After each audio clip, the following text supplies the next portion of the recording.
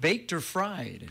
Yeah, I'm being a little facetious there, but for this summer, we're in kind of the bullseye for a cicada invasion.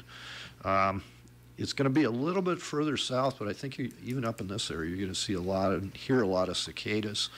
There's two different types. There's a 17-year, and I think there's an 11 or a 13-year one that are emerging both this summer.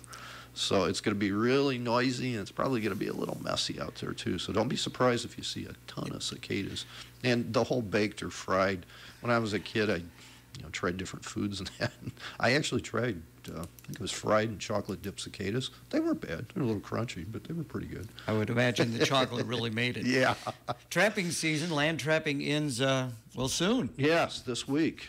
In Illinois, at least, for raccoons, coyotes, possums, skunks, foxes, and muskrats and mink. That's all done on the 15th. So you have to have your traps out, you have to have your sets out, the whole bit. And you can get a ticket if they're still out there, even though they're not set. So keep that in mind. Beaver and otter in Illinois keeps going until March 31st, but you can only use larger size traps to keep muskrats and raccoons out of them. Do you do much of that? Oh yeah, I do a lot of trapping. In fact, I was trapping coons up until last week. And it's mostly, they're not worth a whole lot. The biggest or the largest amount I got this year on a coon was $10, which was great. But I sold some the other day which were really nice, no rubs, nice and prime, big, and I only got $3 on a carcass. So. Well, at least you're not picking up alongside the road anymore, I used Dave. to do I know that. we talked about that last month. I used to. CRP mid-management, talk about that. Yeah, both for Iowa and Illinois, all the CRP contracts in the last 4 or 5 years have required something called mid-contract management, which basically is doing something to disrupt the cover and enhance it. It could be disking, it could be burning, it could be interseeding, more flowers or legumes into the seeding, but just something to enhance the seeding. That stuff is on the contract, and if you have any questions, call your FSA or NRCS office and ask them to check for you. And some of it is really time sensitive, like if you have trees and you have to prune them, we're actually getting down to the end of the pruning season. With this warm weather, I think it was 2 weeks ago, I pruned a couple walnuts and there was actually sap flow. And that's kind of unusual for early February. So, but, some of this stuff is fairly time sensitive, and for sure, at least in Illinois, and I think it's in Iowa too, you can't go after April 15th. That's considered, from April 15th to August 1st is considered the primary nesting season, so you can't do the practices then. You can do them before April 15th or after August 1st, though, depending on your contract. But a lot of the practice schedules are broken up into 3 years, so you might have something in 24, 25, and 26. So check your contracts. If you have any questions, call the USDA buildings and ask. But you can get tossed out of the program, or you might lose part of your payments if you don't do what you're supposed to. And at least in Whiteside, I've noticed they are sending out notices now to landowners saying, hey, you got something due this year. If you have any questions, give us a call. This is what you have to do. So, all right, that's good.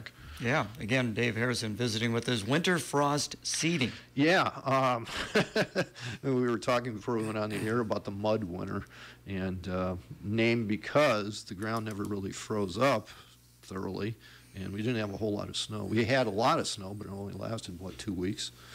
And what that snow did is it insulated the soil so it didn't freeze. So now the ground's still, it might be frozen an inch down if we're lucky, but you still have time, if you can get out there and the ground's firm, to put that seed out. And things like native grass, native flowers, clover, alfalfa can be seeded this time of year, and it works out really well. Usually you have to put some kind of carrier with it to spin it on. You can drill it on too if you want, just don't go too deep, because there's going to be a lot of soil activity that'll take the seed down anyway. Wildlife issues and how to handle them legally. Yeah, in Illinois, you can't just take the gun out and shoot something just because it's giving you a problem. Legally, you're supposed to get a nuisance permit from either the game warden or the wildlife biologist, and they'll come out, evaluate the situation, and give you a number of permits based on the damage they see, and that includes deer. I believe you can take up to 10 deer on a nuisance permit. You can shoot them at night. You can shoot them with a rifle. And I think you can bait them. But I don't know that you can keep the carcasses. I think you have to dispose of them, if I remember right. And I know that's true for small animals like raccoons, beavers, things like that. Nothing can be kept off the animal. It has to be disposed of, buried, incinerated, etc. There's a small report you have to fill out after you're done with the permit. You submit that back to the permitting agency. Illinois, it's IDNR. And it's a fairly simple thing. There's no charge for it, and it's the legal way to do it. So. Always like to stay legal. Oh, yeah. If possible. You bet. Bush honeysuckle control. Yeah. Boy, bush honeysuckles become a real problem. And every woodlot I walk into, whether it be Iowa or Illinois these days, has bush honeysuckle in it. And the problem with it is it grows so thick that it shades other plants out, and it produces a herbicide of its own to eliminate anything underneath of it. So if you have, an oak hickory timber, you're not going to have any small oaks or hickories growing. The stuff will actually take them out. The nice thing about bush honeysuckle, though, is it stays green, or the leaves come out very, very early in the spring before the wildflowers and the trees put buds on or bud out with leaves. So you can control it in February on a warm day with Roundup. Usually what we do is we go in and cut it, treat the stumps, and then come back for the next 2 or 3 years and spray whatever sprouts come up. Because if you don't kill the complete root, it'll resprout on you. And that's the time right now that you can sometimes get in there and spray that stuff. But do it early. If you start to see wildflowers starting to pop up, quit, because then you'll kill everything. Which, there's a school of thought that if you don't do anything, everything's going to be dead anyway, so go ahead and spray it. Yeah, I don't necessarily buy into that. It's a timing issue. If you can get it done early in the spring, like I said, February, if it's at least 50 degrees and it's sunny, the Roundup will work. It'll be slow, but it will work. So. Again, visiting with Dave Harrison. Raccoon control debate. There's a debate? Yes. I don't know about Iowa. I was thinking Iowa opened up a season, but I know for sure Missouri just said there's no season. You can shoot them at any time you want, just because of the nuisance problem. And nobody's trapping them anymore. It used to be trappers, coon hunters controlled the population pretty well. And what it gets down to is if you don't control the raccoons, skunks, possums, they eat most of the eggs or kill the hens on the ground nesting birds. Raccoons can climb, possums can climb trees too, so they get in things like bluebirds and chickadees, and they'll raid their nests too. So it's a real issue. There's also a disease issue with raccoons. They carry roundworm and a couple other diseases that are kind of nasty. And the example I always give, even if you live in a suburb or just close to town, if you let your children out in the yard without shoes on, there's a chance they'll contract raccoon roundworm, because what it does is it goes through the bottom of the foot into the body. So, and if you live anywhere near woods, if you have cats that have food out, dogs, whatever, you're going to have raccoons. There's no way to get around it.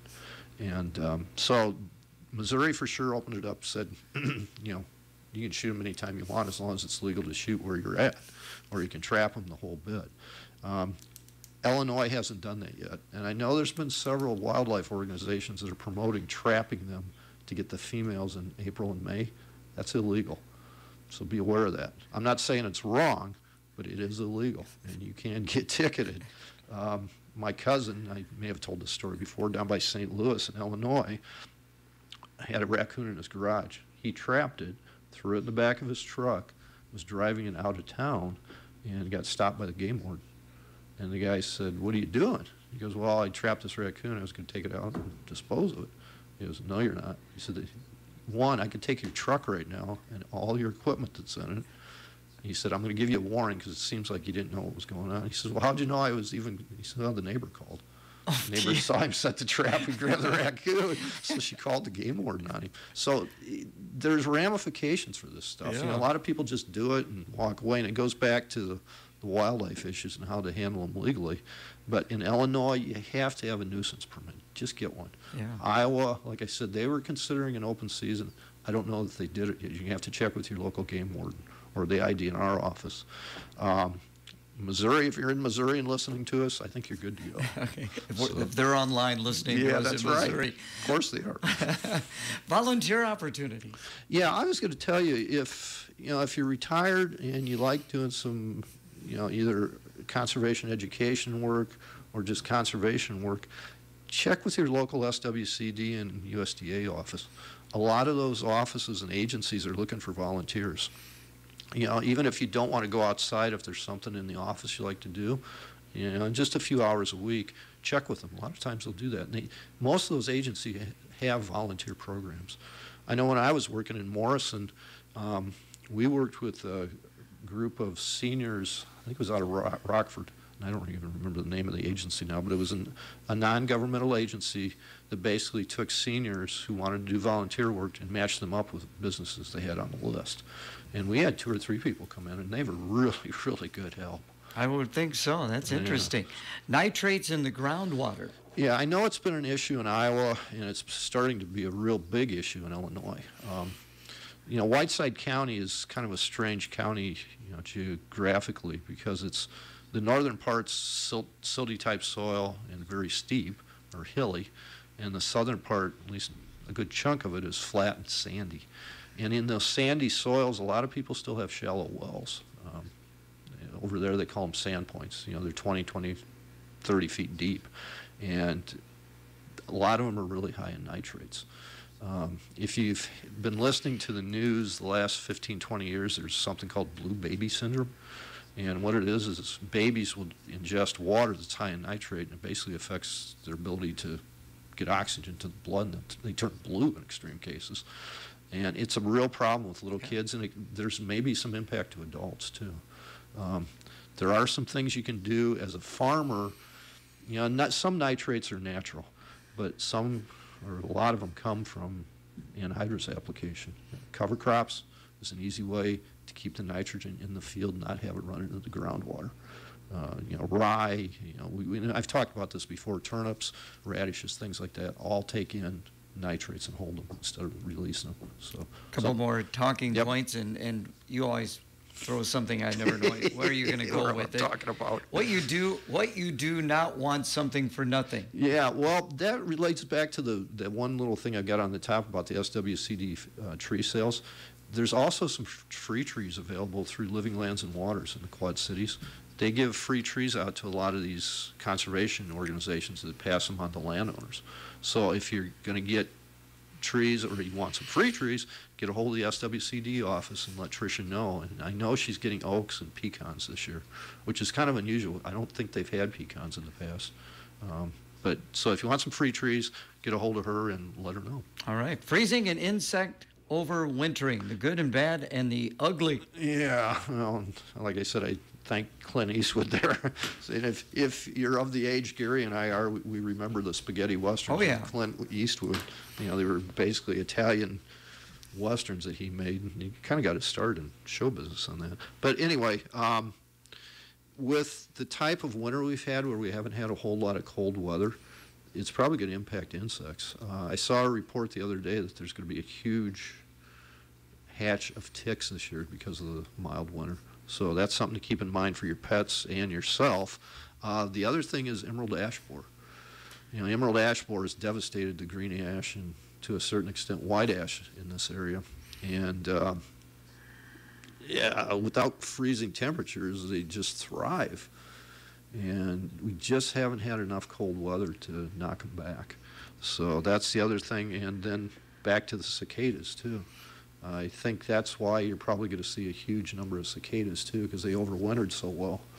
Going into their entry year. So, but ticks and emerald ash borer are the big ones. And there's probably going to be some other, other insects, too, that might impact our farmer friends, too. So good time to be doing scouting if you're farming and see what's out there. Always interesting visiting with you. If people want to find out more information about the Whiteside County area, how can they best do that, Dave? I would call Tricia at 815-772-2124, extension 3. All right. Thank you so much. Thank you.